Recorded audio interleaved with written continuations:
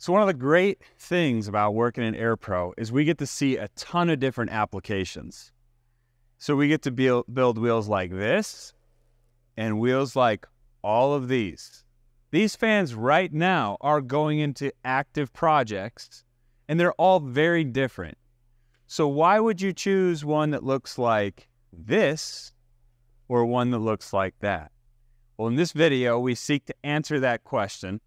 These are laid out in order of efficiency. So if it's on this side, it's very high efficiency. If it's on that side, it's the lowest efficiency.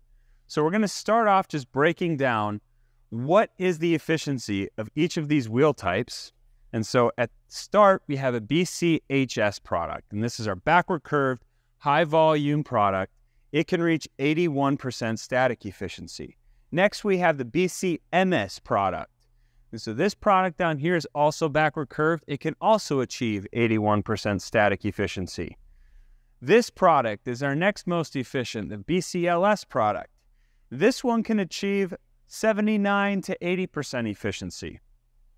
This product is our BIHS line, so it's a backward inclined blade, and its max efficiency is approximately 77%. Now we move back to the RTHS design. So this is a radial tipped blade, and it can achieve up to a 76% max efficiency. Then we move to a backward curved pressure blower, and this one can achieve up to 72-73% efficiency.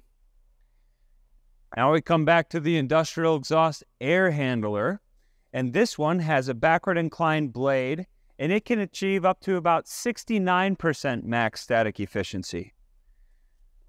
Next is the HPSM. So this is a shrouded radial pressure blower. And this one can achieve up to about 67% static efficiency.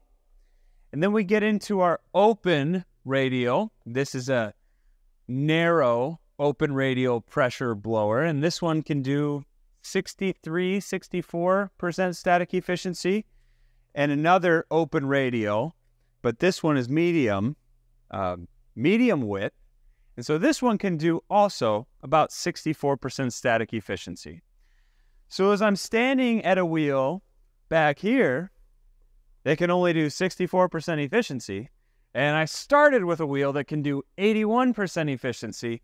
Why would anybody ever buy this?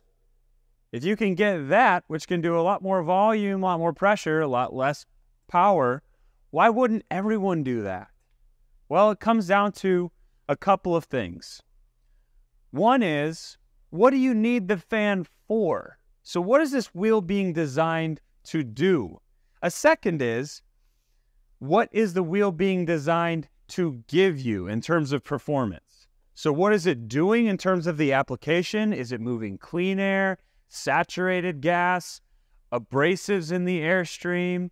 Maybe it's a light particulate loading going through the fan. Given those four different characteristics, you're going to choose a different wheel based on which one you need. And then also the second piece, volume, pressure. Are you dealing with a really high volume and a really low pressure? You'll likely be more with one of the more efficient types of fans if it's a clean air application. Or are you dealing with high pressure, low volume? Then you're going to go for a fan back here. So speaking of that, what's this one doing? I would estimate this fan, being a pressure blower, is probably doing approximately 60 inches of static pressure, and its volume is somewhere in the 3,000 to 4,000 CFM range. And so this is a low volume, high pressure combination, and that's why the wheel looks like this. It's got a decent amount of volume going through it, but it's very high pressure relative to its volume. This little guy is going to be doing a decent amount of pressure, but it'll be about half the pressure that this one's doing at the same speed because it's half the diameter. So this one's going to be doing 30 inches of static pressure, but its blades are so narrow, it's probably doing somewhere around 500 CFM. Both of these being straight radial can handle more materials in the airstream. if you've got grains going through your Airstream that might get caught up on a backward curve blade, you'd want to put them in a fan like this that has radial blades that are actually going to expel that material and not get buildup on them.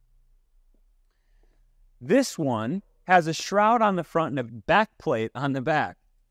Now that allows it to contain the gas a little bit better and move it at a little higher efficiency, but it's very similar to these two. Now this one, being shrouded and having a back plate, will have a curve that rises and then falls. So it's not going to constantly rise all the way back to the origin, which means that it can't truly be labeled as a surgeless design. Now, for the most part, you won't experience surge with a pressure blower like this because it's dealing with low volumes, higher pressure, and most of the time you don't get those stray gases going through that are going to cause your fan to pulse. Whereas these ones can be labeled as surgeless designs because they're open radial, and therefore their curve is going to constantly rise to shut off. So you can run these across the entire spectrum of the curve without having any fear of the fan pulsing.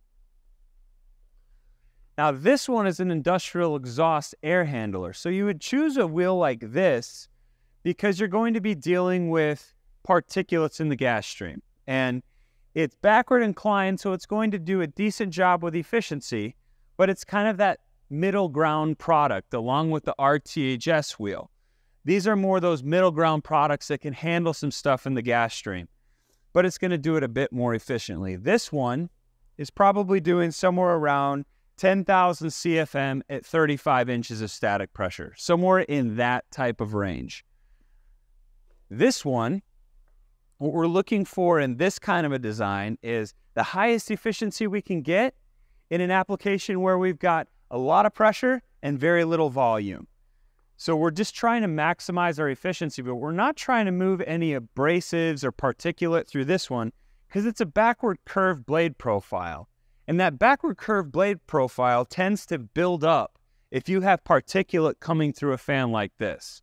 So if you have particulate in the gas stream, one like this with the radial tip profile, this is the best kind of choice for handling quite a bit of grains in the Airstream, something where you could have, it's not abrasive material, but it is a lot of material coming through. It could tend to build up on a backward curve profile, but it won't build up on this radial tip profile because of the way it's designed to rotate this way and sling the material off of these blades as it's coming through the fan and keep it from building up. But all the while, it's doing it in the mid-70s on static efficiency. So this is a very high efficiency option when you have to move some particulate or you're in a saturated gas stream. Now this backward inclined at 77% efficiency isn't quite as impressive in its efficiency as the backward curves, but it does have flat blades, which makes it easier to manufacture. And so this fan is going to cost less comparably with these ones because the cost of manufacturing is less. So if you need that standard clean gas application, this is a really good fan for that, especially when you're looking at a difference of, say, 4% static efficiency, and maybe it doesn't gain you a motor horsepower size. So maybe this one, I would estimate this one somewhere around 25,000 CFM at 10 inches of static pressure. It may be higher in volume, a little lower in static pressure. But based on how wide it is, we can estimate how much air it's doing. Based on how narrow it, or based on the diameter, we can estimate what its pressure is. So again, the wider a fan, the more volume it's doing. The larger in diameter, the more pressure it's doing. So this one is a relatively narrow backward inclined, and its diameter is about average. I would guess this one's about 36 inches in diameter. So this one is doing a bit lower volume to pressure ratio than most wider backward inclined wheels. Now this one, at 79% static efficiency, boasts a really high efficiency relative to its volume to pressure ratio. So as you can see, this one is really narrow, but they're backward curved blades. So this one can handle a higher pressure profile while doing a bit lower of a volume profile relative to it at very high efficiencies. But this is a clean gas application fan. You don't want to put these backward curved blades into an environment where they're going to get a lot of buildup or abrasive materials through, because again, that could destroy your blades or lead to buildup on the back of it. Now this one's a BCMS. So it, while being a good bit smaller in diameter than this wheel, is wider. So what that tells us again is this is moving a bit higher volume relative to its pressure. Now its pressure profile is still pretty large for a backward curved product, but it can handle a larger volume with that pressure, volume with that pressure, and it's going to do it also at a very high efficiency of around 80-81%. So these two, you just pick them based on where you fall in terms of your volume to pressure ratio. And the same with our most efficient product. You're going to pick this when your volume is relatively high compared to your static pressure, and it's going to do it at an extremely high static efficiency of about 81%. So, recapping the product lines, you've got about a 17-18% differential in static pressure from the most efficient to the least efficient. But there's a reason for why each one was chosen. So knowing that there's a 17% differential in static efficiency from this product all the way down to that product, you now know a little bit more about why each one is selected. You know the applications that they're going into, and hopefully it can help you make the right selections moving forward.